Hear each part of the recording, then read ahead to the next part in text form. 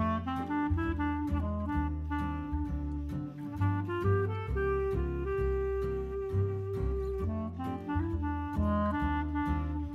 think it's kept being true to itself, and the main reason it's true to itself is that it keeps on wanting to join people through food, and that is such a nice way to make new friends for me. Because you meet so many different people from very different parts of the community in Malaysia, international expats as well as Malaysians, that make it a really worthwhile and wonderful experience.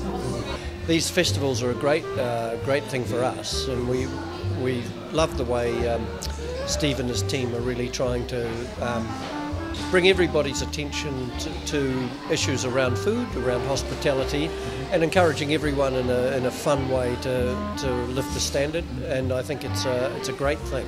It's a very good event.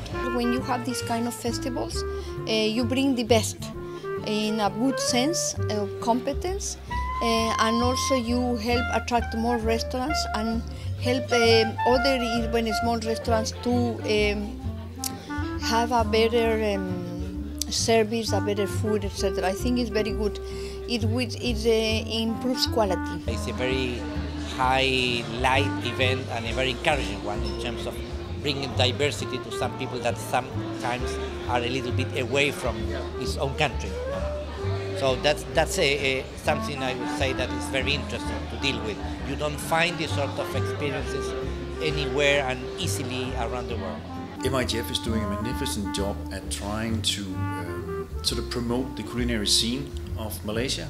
There are so many different cuisines in this country, so I think Malaysia does have something really to offer the world in this respect, and it comes together in MIGF. And to have this festival is just to be very close to the Malaysian feeling, what Malaysians likes very much, like the French do actually, because we share this love for gastronomy. So I think it's a wonderful idea. It's not only promoting Malaysia as a gourmet destination, it's promoting Kuala Lumpur. Because even for people like me, I've been living here in total 5.5 years, but there are still a lot of restaurants I don't know. And I like to discover them on a night like today. But the festival is definitely needed. It's very welcome, because I absolutely believe there is afterwards some news that goes down to the tourists, to our clients then, people, the tour operators who ask, now is this a safe country, is it a nice country, can you have good food, do you find nice hotels?